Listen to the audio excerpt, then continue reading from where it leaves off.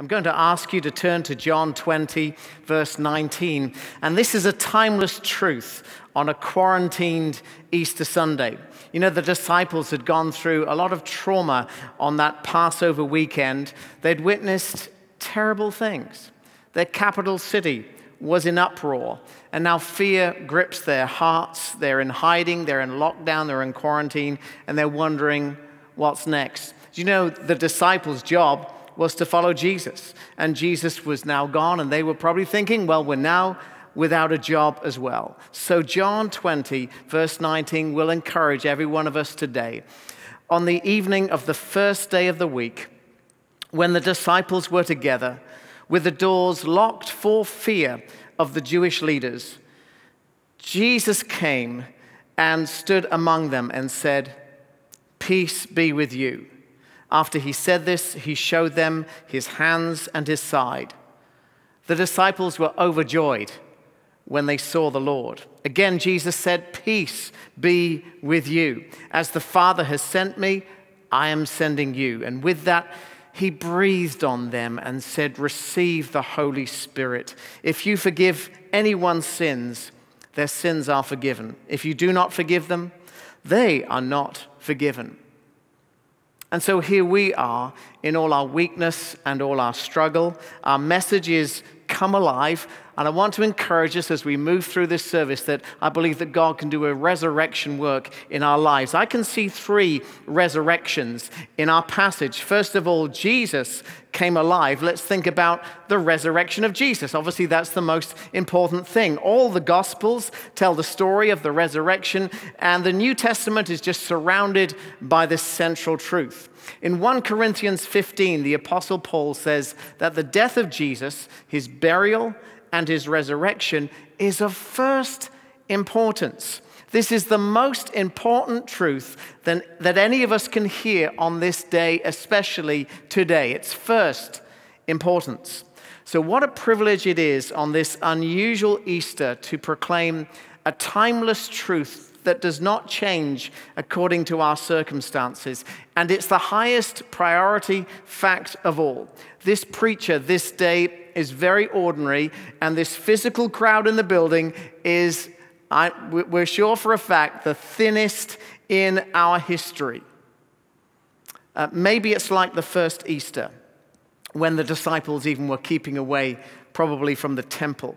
But let me tell you that this truth has never been more sure, that Christ died for our sins according to the Scriptures, that he was buried, that he was raised on the 3rd day according to the Scriptures, and that he appeared to Cephas, that's Peter, and then to the 12. And after that, more than 500 of the brothers and sisters, all at the same time, most of whom are still living, though some have fallen asleep. So I want us to think about that simple truth that Jesus died, was buried, and rose again. Jesus died. You know, death is considered every day right now with coronavirus. We look at the statistics. We see those charts with all the nations. We consider our own state. How desperately sad. We know that this could affect anybody in any nation. And then it becomes more personal when we know someone who has the virus, or we know about a well-known person, and there are many of those, and then someone passes away. Now, the reality, actually, is that people are always passing away and dying. Heart disease, just in America, takes 647,000 people each year. That's 1 every 37 seconds. And I have a friend who's in danger of that. You know, life is always tissue paper thin. We just don't always think about it until we have to. The average life expectancy in America is 78.8 years. By the way, in the UK, it's actually 2 extra years that we get, and that's despite having the bad teeth that, of course, we Brits have. Maybe it's their sense of humor, I don't know, or the fish and chips, whatever. But we don't live actually for very long. Psalm 90 is known as Moses' Psalm, and in that wonderful psalm of those famous words, our days may come to 70 years, or in an older translation, 70.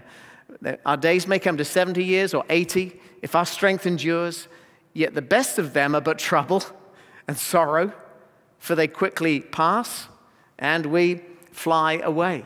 Do you know something? We were born to live forever, but we've just heard that most of us don't even make it to 80. Now, occasionally we'll find someone in their 90s. I knew a lady called Miss Wilkes in Brighton who was 104. And then there are some that do die young as well. My grandfather's brother was called Rhys, and he died when he was not even 2 years old. We are mortal. How frail we are. And a tiny virus right now shows our vulnerability. Now, in the beginning, before sin came, there had been no death. Can you imagine a world with no death? No one ever died. And then man sinned, and then came death. In fact, the first death was actually a murder. You see, sin and death are relatives. That's the bad news. When sin came into the world, we became mortal. You know, the Latin word mortis means death. We are mortal. We all die. No one escapes from that. And with the first death, there was also judgment, and the Bible tells that every one of us will face God in judgment. All the riches and all the best health care maybe just delays death a little bit, but we are still frail, and that's an important truth we're being reminded of in this day and age. The flowers fall. You know something? We had a tree fall, and it was leaning over our house very recently, and all the neighbors came around to look, and we were all commiserated about our misfortune. It's a little picture of what happens when an individual falls, passes away, dies, and then faces God in judgment. The amazing thing about the Easter story is that the immortal God was born mortal and was called to die a sinner's death, even though he never sinned. Even though we sinned, he died for us. Now, who is this Jesus who died? Do you know something? He's the image of the invisible God, the Bible tells us. The Bible also tells us that in him, all things were created. The Bible also says that he is before all things, and in him, all things hold together. I'm on a WhatsApp group with a group of friends in Wales. They're all rugby people, and occasionally we send each other encouraging messages. And this morning I got one from my friend Garen Jenkins, a tough rugby man. What was this tough rugby man going to say? It was a lady singing a song with a family. He's got the whole world in his hands. These tough guys were really encouraged by the fact that God has the whole world in his hand. That encourages me right now, that there is not one molecule of nature that is not subject to Jesus Christ. There's not one thing out of the range of his power. Do you know something? In America, we can't even sustain Wi-Fi service. We've been struggling with that in our subdivision loads of times, but God's power range covers every inch of the globe. Again, the Bible says he's the beginning, the firstborn from among the dead, so that in everything he might have the supremacy. And the amazing thing about this Jesus, this immortal God who holds all things together, is that he came to this earth and became vulnerable. And the Bible says God was pleased to have all his fullness dwell in him. And that leads me to Colossians 1:20. Why? To reconcile to himself all things, whether things on earth or things in heaven, by making peace through his blood shed on the cross. I wonder if I can explain John 3:16 a bit like this. For the immortal God so loved the mortal world that he gave his one and only immortal Son to become mortal for us, that we might believe and be made alive and ourselves become immortal. Isn't that an amazing truth? So God comes to the earth in Christ to show us the way to live a perfect life, to be a sacrifice. And then the devil thinks, right, we're going to kill the Son of God. We hate the Son of God. He messes everything up. I was in control, I thought. And the devil thinks, what can I do to mess things up? I know I'll kill the Son of God. Let's kill him. Let there be plots. Let there be betrayals. Let there be pieces of silver and beatings. Let's call upon Barabbas. Let there be condemnation and a purple robe. Let him carry the cross. And I will put him in his place. I'll take them to the place of the skull, nailed, pierced hands on, and nails in those so-called beautiful feet. Thirst, mockery. Here is your mother. Separate the Son of God and the mother. Make him cry, my God, the cry of dereliction, a crown of thorns, a spear in his side. It is finished. Satan maybe thought he was in control, But there's not one molecule on this earth outside the control of God. This was all God's plan. This was according to the scriptures. This is the perfect way that Jesus came to die for us. What a marvelous truth that Jesus Christ himself, creator, sustainer God, died for us, the immortal becoming mortal. And then he was buried. There have been some amazing funeral services in history. When Mahatma Gandhi died, 2 million people went on the streets. The world had never seen anything quite like that. When Winston Churchill died, my mum often reminds me I was being bounced on her knee when his funeral took place. The funeral of Kennedy, of course, had huge significance in America, the eternal flame in Arlington Cemetery. Most recently, perhaps, Nelson Mandela, the world watched as we said farewell to him. Do you know something? Almost no one was at the funeral of Jesus. There was no memorial. There was nothing to leave to the relatives, so even the relatives didn't bother. Jesus died and was buried in a tomb. It was a borrowed tomb with no tombstone, no monument. His body is hurriedly washed and laid down before the Sabbath begins. Actually, right now, funerals during this pandemic are also being stripped of all but a few mourners. Jesus is buried. And then the pathetic attempts by the Pharisees to seal the tomb. We can stop him rising, right? Well, nothing can prevent the resurrection of Jesus Christ. But in doing so, those plans they tried to make to stop the resurrection proved that there could be only one explanation that Jesus was buried, that he died, that he was buried.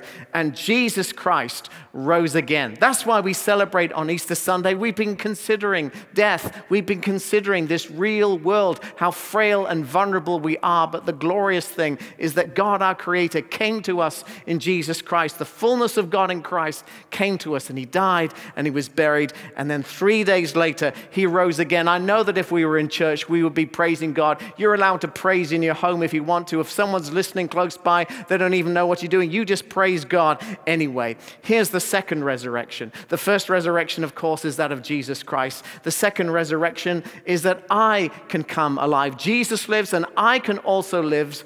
This is my resurrection. Isn't that a miracle? This is not just a great story we're telling. It's a great, true story that actually helps me and helps you in our greatest need. In Ephesians 2, the Apostle Paul says, as for you, you were dead. You were dead in your sins, in your transgressions and sins. It's the way that we used to live when we followed the ways of this world. And Paul also says, we lived gratifying the cravings of our flesh, following its desires and our thoughts. We weren't really free at all. We thought we were free, but we weren't free at all. We were just slave to our own desires and sinful tendencies. But the Bible says, and Paul says, but because of his great love for us, God, who is rich in mercy, made us alive with Christ, even when we were dead in transgressions. It is by grace, which means undeserved mercy. It's by grace you have been saved. This is the miracle of Easter weekend, that Jesus also makes us alive if we believe in him and raises us up as well. This is a spiritual fact. Could the greatest miracle of all be that Rhys, who was dead in his sins, dead to God, could the greatest miracle be that this mortal has become immortal? One day I will die, or I will face the Lord when he comes, but I've been given immortality, everlasting life. God is God, and he saves us, he rescues us. We are not God, but he alone is God. But what a great miracle that he gives the mortal immortality. His life brings me life. And the way I love to express it is this way. I'd love to show you an illustration that we call the bridge. You know, God made us. I've been talking about that this morning. Children, you've heard me say that God made us, and he made us to be friends. He made us to get on well with him. That was the beginning of what it was like for man. But then the first man sinned. The first woman also sinned. Every one of us has followed that same pattern of just doing what we want to do, following our sinful desires. And what has that done? It's brought us separation. So God is over there, and we're over here, and there's this great kind of Grand Canyon between us. And we can't make our way to God. We can't do enough to atone ourselves for the sin in our lives. But the good news is that Jesus Christ came to die on the cross to bridge the gap between us. He was fully God and also fully man at the same time. He's the perfect sacrifice for our sins. And so what do? We don't just think, well, that's a nice thought, that's a nice story. We cross over from one side and to the other. We find ourselves in a relationship with him that we who are dead have been made alive with Jesus Christ, and therefore we can live with him forever. When we were separated from God, if we died in that state, we would not be able to go to heaven. We would go to hell. I know that was true for me when I heard the scripture for the first time, and it's actually true for every one of us. We've sinned that much that we can't go to heaven because we would spoil it. But by believing in Jesus Christ, we have everlasting life. And I want to ask, and the message is not yet done, but I want to ask 2/3 of the way through, if you like, with this message, have you asked Christ into your life? Do you know for sure that you belong to him? Do you know that you have eternity with God ahead of you? Well, if you're not sure about that, I'd love just to pray what we call a sinner's prayer, where we just make sure that we get right with God. Would you just bow your head in prayer right now, everybody? Bow your head down and just echo this prayer in your heart. I believe this is a prayer that we can all pray, but maybe someone's going to pray this for the first time over this Easter weekend. Echo this with me now. Lord, I'm sorry for the sin in my life. Lord, my sin has separated me from you. Jesus, please forgive me. Help me to walk through the open door that you have opened for me. Help me to follow you. I believe that you died for me. I believe that you rose again. Please help me to receive your Spirit and to trust you for what is ahead. Friend, you can look at me right now. If you prayed that prayer, just put your hand on your heart right now. You know, God can see you do that. Just put your hand on the heart and hold it there for a moment. And there may be even someone in your room that just sees you doing that. Just hit your heart a little bit so someone in the room can hear you, because you're saying, Jesus is in my heart. He's the treasure of my heart. I'm going to follow him for the rest of my life. If you're on your own right now, I'd love you just to write into us, or just go to newhopebc.news. We've got a little tab that just says respond. newhopebc.news. Just go to respond. But here's the third resurrection I want to talk to you about. And this, I think, will encourage every one of us right now. You know, something, we can come alive. Jesus came alive. I can be alive, but it's not just about me. It's not just about you. It's about all of us. We can come alive. I want to talk in the rest of our time about the resurrection of the church. You know, what a great song that we sometimes sing about the valley of dry bones. There's a song out there right now. The story goes back to the time of Ezekiel. And it's a wonderful passage of scripture. You can turn there in your own time. Ezekiel sees a valley full of bones. He sees this divinely given picture. It's almost like he's there. He sees many, many bones on the floor of the valley, and those bones were very, very dry. And then the Lord asked Ezekiel, Son of man, can these bones live? And Ezekiel replies, well, Sovereign Lord, you alone know. I mean, God alone knows what's going to happen in the future. And the Lord told Ezekiel to prophesy to the valley of dry bones, for the bones to come alive. You can Google the story later if you don't know it. But imagine for a minute how this beautifully told story describes the bones starting to wake up, and then the bones start to connect, and they start to get joined together. You know, that's literally where we get the song, the hip bone is connected to the thigh bone. Now hear the word of the Lord. Ezekiel then speaks these words of life, and there's a rattling. There's a shaking. Can you almost hear right now? The dogs start barking. I made that bit up, by the way. But no, those bones start rattling. They join together. And it started to look like people, a whole bunch of people, almost like an army. But you know something? There was still no breath.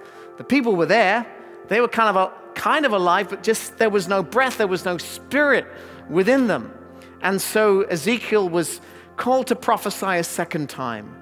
Come, breath from the four winds, and breathe into these slain that they may live. And so they start to breathe. And then the word of the Lord says, then you, my people, will know that I am the Lord when I open your graves and bring you up from them. I will put my spirit in you, and you will live, and I will settle you in your land. And then you will know that I, the Lord, have spoken and have done it, declares the Lord. Friends, I don't believe it's stretching it at all as we interpret that Old Testament passage in the light of the New Testament. I don't believe it's stretching at all to say God is restoring his church. What's going on right now this Easter time? Oh, there's a bunch of stuff and a lot of noise, and everybody has an opinion, of course. But please, Christian, understand this important perspective that God is preparing his bride. Literally, as I was putting these notes together earlier, a bride was getting ready for a wedding, actually in our subdivision, just a few hundred yards away, marrying the son of some of our dearest friends. Louise even supplied some emergency equipment for the wedding that had to be pulled together relatively hastily after some of the orders we've had from our state. Isn't that amazing? Putting these words together, and a bride was getting ready. God is preparing the bride. He's speaking life to us, and therefore I believe he wants us with the spirit of prophecy to speak life into one another. And we join in the celebration, friends. This actually is a time of hope. You know, without the Lord, Judas had no hope. With the Lord, when Jesus walks in, the disciples are transformed. They are overjoyed. Their perspective completely changes. They're transformed. Peace, Jesus says, and then he says it a second time. Hey, do you need peace? Yeah, we need peace. We find peace with Jesus Christ. He is alive. He resurrects the Christian. I believe he's also resurrecting the church. We are his people. We're his Easter people. We are truly the hope of the world. You know, this passage means a lot to me because my pastor, Ian, around about 34 years ago, moved to Wales, and then he drove me up one of the Welsh valleys, and we talked about Ezekiel 37 and the Valley of Dry Bones, and he asked me the question. He says, Rhys, can these bones live? He took me to a church in a place called Ogmore Vale. The church is called Bethania, and this building seated 900 people. It used to be the center of the community. It was the Bible Belt of its time. All the seats would be filled. The place was filled with young people. There was joy and vibrancy. And now there was an inch of dust in this chapel. The windows were broken.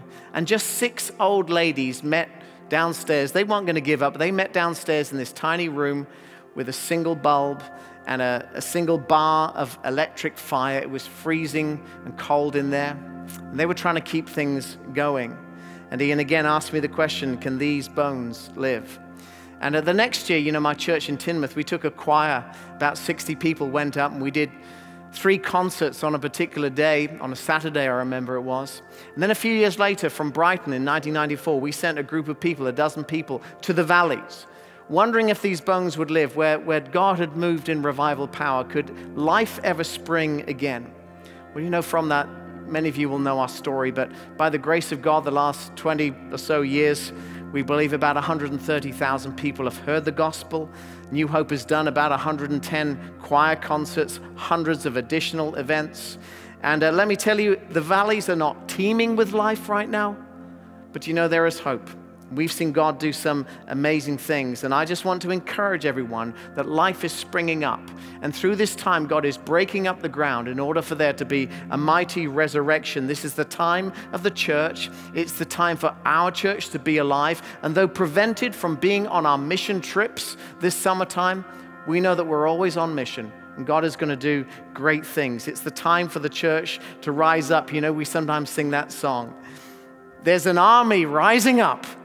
There's an army rising up. Let's repent of our misplaced priorities. There's going to be a grand reunion when we all come back. I don't know whether it'll be a trickle or whether we'll all suddenly surge in this place. I'm sure we'll all be a little nervous about how we see each other. I think handshaking is going to be out, and the greeting time is going to be out for a long, long time. But those things don't really matter as long as we see each other, encourage each other, and we are the church. You know, the world is looking at us right now. They're waiting to see how we react, whether we serve, whether we sacrifice, or whether we're selfish. I guess the world is looking to see how we deal with adversity and with difficulty. I think the world is looking to see whether we're going to be texting our unchurched friends, whether we're connecting with people, serving in the community. I'm praying that God will do mighty things and maybe show love to our healthcare workers and connect with our teachers who are not able to see their students any longer. There's so much to be done right now. One of the things we have to do right now is to stay safe and to stop this virus spreading. But I do believe, friends, that through this, God is resurrecting his church.